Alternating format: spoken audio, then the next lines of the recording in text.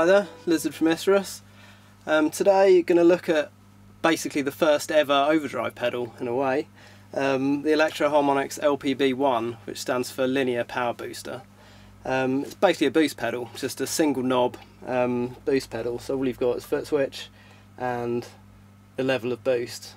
I think you've got, I think it must be around 20 decibels or so of gain.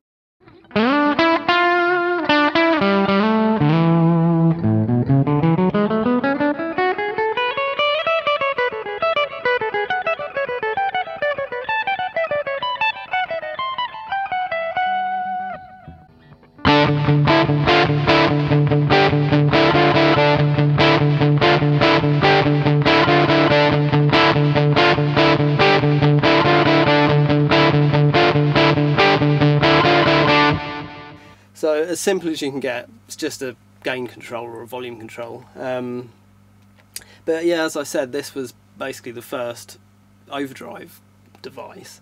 When it first came out, it was just like a little box with a plug on it that you stuck into your amp. It wasn't even a pedal, didn't have a foot switch, it was just something you plugged through. But this was kind of the invention of overdrive, really.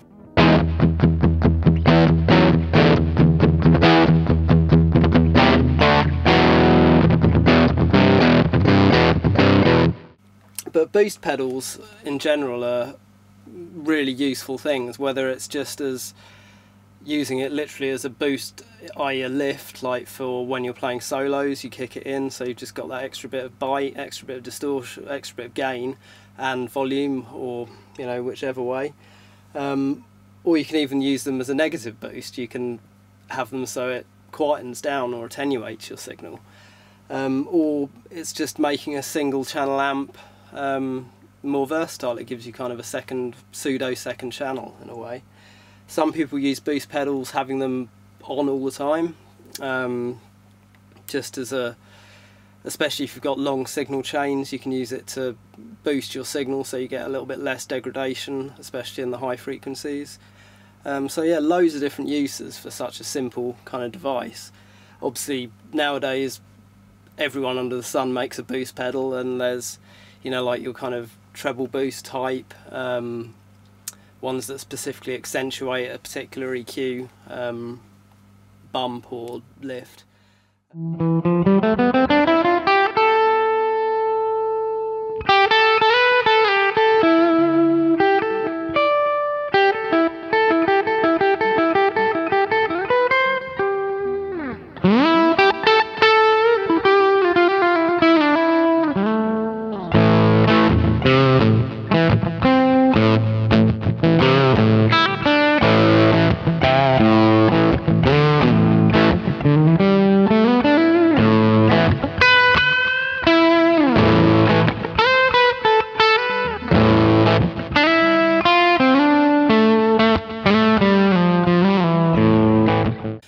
There are, you know, the really boutique ones that are supposed to be totally transparent and not impact your tone at all, just give you a perfect volume increase, you know, without having any kind of EQ effect at all.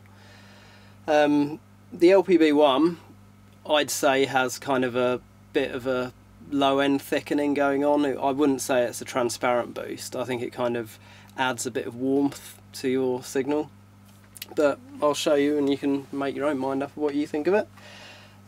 So my clean tone is just on the Marshall, just pretty plain, nothing going on.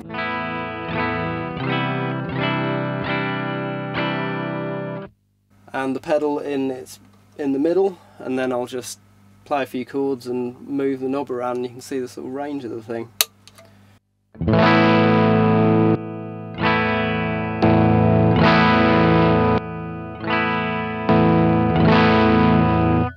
I'd say it definitely adds low end in.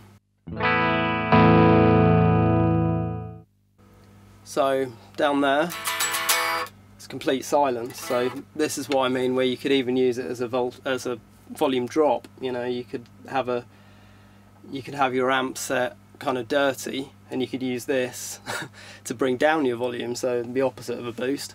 But to clean up your signal, and then you turn it off and your amp's at full rip, you know. That's a kind of not common, but it is a well-known use of a boost pedal.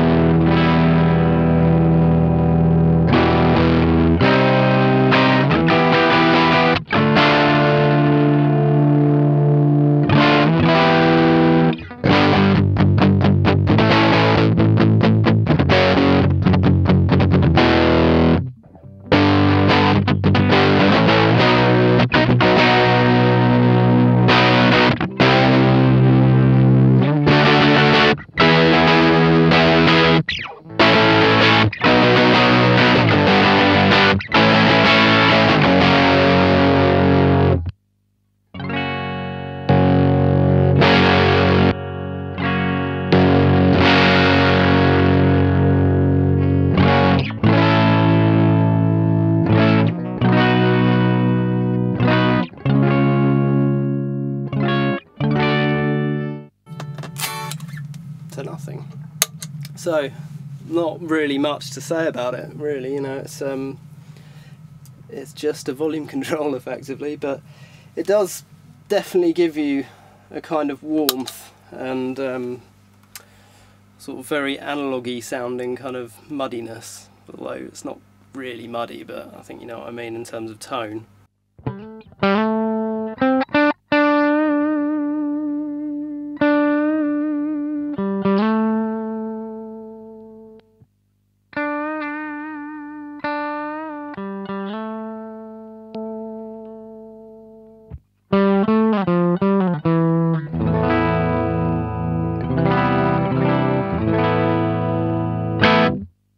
So I'll just show you it going into to boost a kind of heavier sound. So this is just my Marshall's Crunch channel.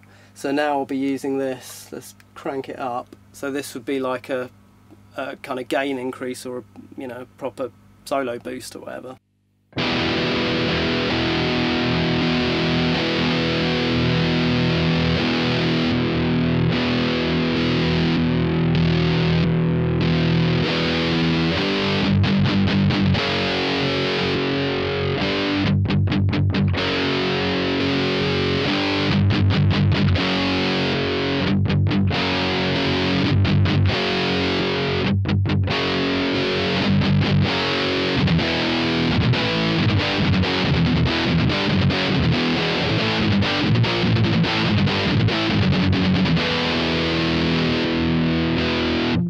And this is using it in the opposite way as an attenuator. So I've got my amp set with quite a lot of gain, and when the boost pedal's on, it's essentially giving me my kind of clean channel.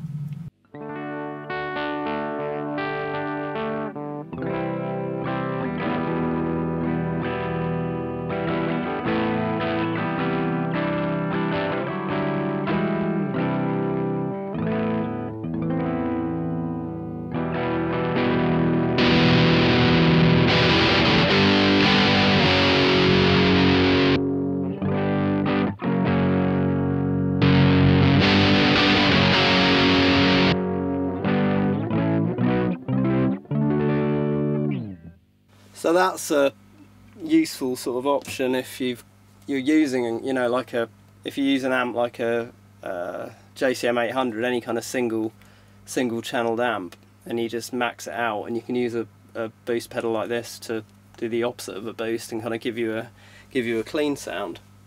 I mean, obviously you could do that with your volume control, but this way you've got it kind of at your foot and you can kick it in and out in time a lot easier.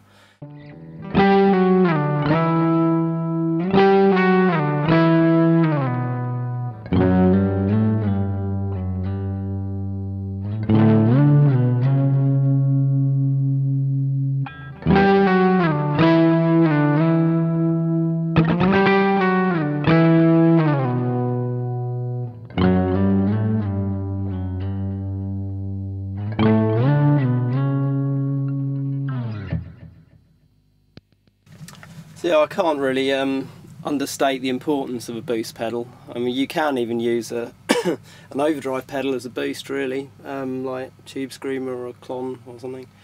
They work just as well, but obviously they've got a bit more circuitry in them, so they're more likely to kind of affect your overall tone than a boost itself. But yeah, the LPB-1, it's basically the original overdrive pedal, so everyone should have one really. It's kind of a bit of guitar heritage in a way. Yeah, it's cool, sounds great, gives you lots of different options. I think every pedal board should have a boost pedal and use it in some way or other. They're really useful things.